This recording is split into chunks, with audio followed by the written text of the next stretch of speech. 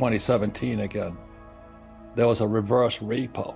And a reverse repo was what happened just before 2008 in America.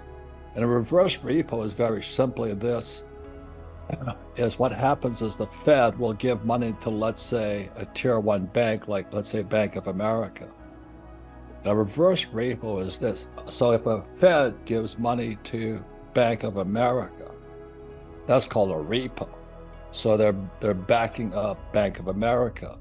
A reverse repo is Bank of America and all the tier one banks give it back to the Fed. They don't want the money. They don't want the bond. And it's not they don't want the bond. When they give the money, when the bank, let's say Bank of America gives the money back to the Fed, that's saying we don't want to lend money anymore.